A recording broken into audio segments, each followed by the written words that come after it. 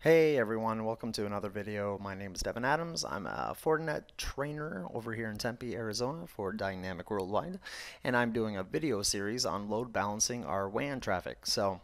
In the last videos, we showed kind of the CLI version to do it without the SD-WAN. Now we're going to eventually get to the SD-WAN part. Because guys, honestly, if you have a FortiGate, there's really no reason not to use it. So not only does it give you the benefit of everything that we've looked at so far, you get the GUI with it and you get more intelligent reporting with it if you're going to use it at the most basic level. Now at the most advanced level, essentially you can use it to even migrate away from things like MPLS, to manage all of your WAN links itself using more intelligence and rules, blah, blah, blah, blah, blah, blah. In fact, before we go any further, what is the SD-WAN solution here? And I just want to talk about that for just a moment because there is some confusion because I don't know if that's an official term, all right? I've heard SD-WAN used in several different contexts, okay? Some SD-WAN providers also has everything tunneling back to like some kind of like hosted exit points, for your network, and it gets very convoluted and very confusing. So the SD-WAN solution on the FortiGate, all right, is essentially throwing links or WAN connections at this logical interface that they call the SD-WAN connection. So think of it as like an abstraction layer.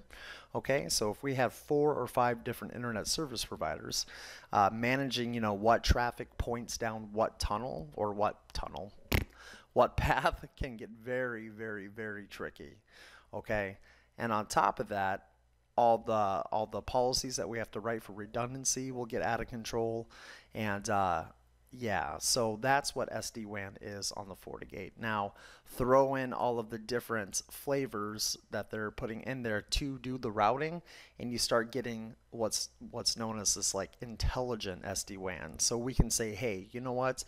If you see this application, pick the route that has the best latency, or pick the one with the least jitter. It's pretty darn amazing. And the fact that it's a part of the FortiGate itself, you don't have to go and purchase an SD-WAN license. Why not use it? All right. So, and you can throw more connections at it than just that. So you can also do VPN tunnels. You can also do VLANs. You can also do link aggregation links.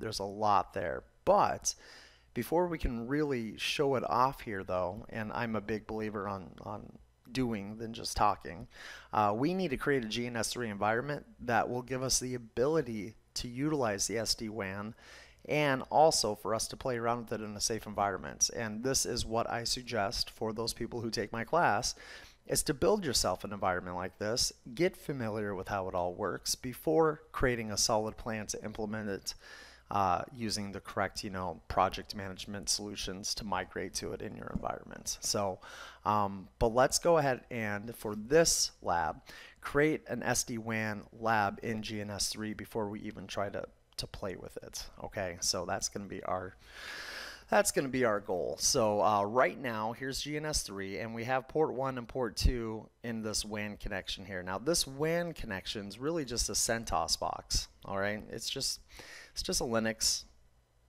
distribution that I'm using as a router. All right, so this interface right here is NATed to the real internet. Okay, and this is just simulating our lab WAN environments. Now, I have videos on how to configure that either using Linux or using pfSense, okay, as a router.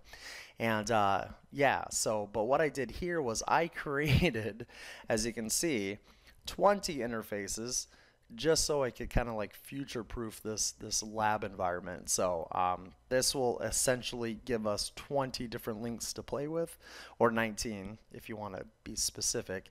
And I thought that was way more than enough. But I did that just simply by opening up my,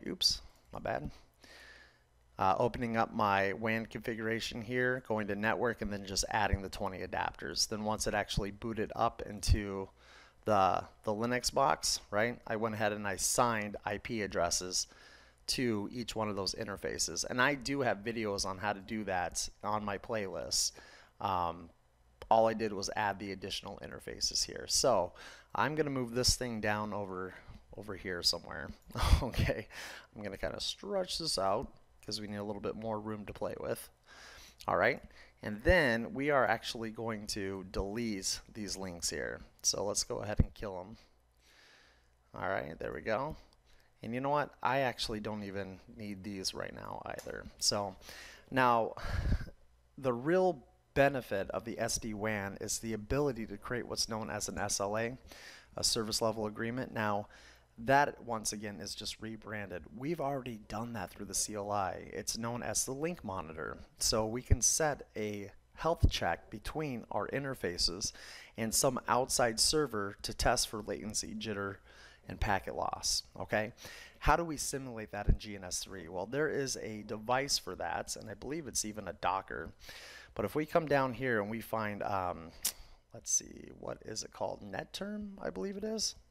See this NetTerm appliance?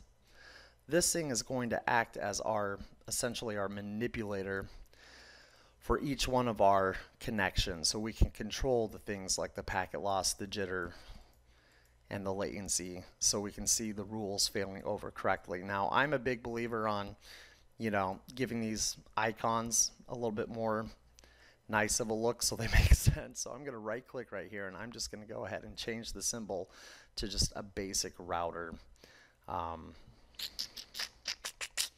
Do we have just a basic router? Let's see here. Which hockey puck do I want to use? That's NetFlow. All right. I'm thinking too much up to it. Okay, there we go. We'll just do a router here. All right. There we are. And I'm just going to do this for each one. Now, this is just so you know, if you keep the basic symbols, obviously it's not going to change anything, guys. But for me, visually, I think it's worth it. So here we go.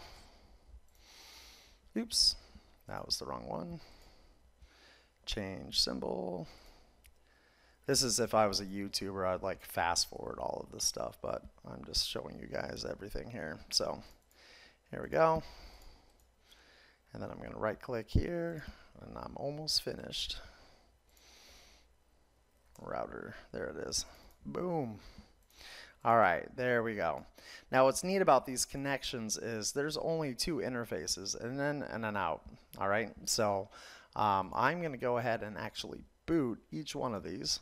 Okay, bam, and they are going to boot up, and it really doesn't get IP addresses. So in fact, if I open this up, you'll see it's booting it.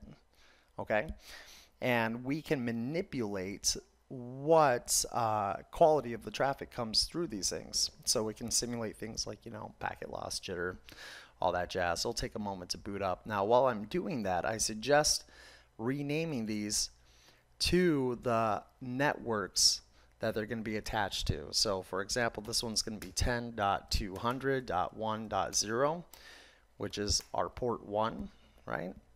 This one's going to be our 10.200.2.0, which we're using for our backup WAN. Okay. And then here's an additional one, which will be 10.200.3.0. We're just taking advantage of the labels being here. 10.200.4.0. All right. Nice. Okay. So, and then like I said, just kind of move it off to the side here. And eventually we're going to get this. Now check this out, guys. How cool is this? All right. So this is saying bandwidth restrictions, delay, loss. Okay, do you want it symmetric, so on and so forth. Now, there's nothing really connected yet, so we really don't have anything to do. So let's go ahead and do that, all right? But I'm just saying, this little NetTerm configuration is how we're going to go ahead and put caps on our links here as we test the rules. So here we go. So port 1, all right. Going to Ethernet 1, and I already have that Ethernet 1 configured with this IP address. All right, and I do have the other labs showing how to do this on the other playlists. All right, port 2, And we haven't configured these on the FortiGate yet, but that's what we're going to do in the next video. This is going to be like if we had different ISP connections going out to our different providers. All right, so here we go. I'll just kind of stack these as well as I can. All right, so these are all going to represent a different internet service provider, a different carrier. All right, and as I mentioned here, we can set the bandwidth, the jitter, the packet loss. We can even do burst, and then we're going to use these here to essentially test our rules. So, which guys, you got to admit, that is flipping cool. And each one of them, okay, once they see that the connection is up and alive, it should just work. All right, so see, they're still booting up here.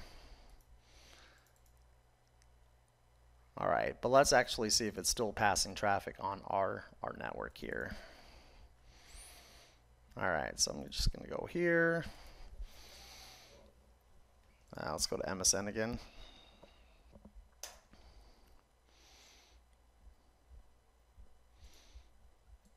I'm like, maybe it is, maybe it's not. Okay. Okay, see, there you go.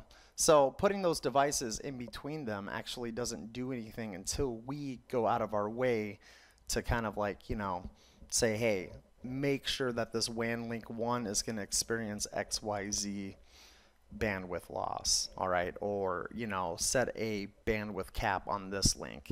So guys, using our NetTerm devices here, okay, we can take full advantage of playing around with the SD-WAN rules as we need them. Okay, so there you go. That's actually all you need to do to create an SD-WAN lab environment. It's not really till we migrate to the SD-WAN and then also start putting in rules that we're going to start manipulating these NetTerm boxes to simulate things that we might have problems with over our real networks. Okay, so I'm going to keep this one short because honestly guys, that is all it takes to build an SD-WAN lab to start testing your rules. We just need the SD-WAN configuration to happen, and that will be in the next set of videos. So, and it will be our 2 remaining ones here after I get done with this one. So, all right guys, hopefully that was enough to follow along, and when we get back, we'll migrate to that SD-WAN. So, see you guys next time.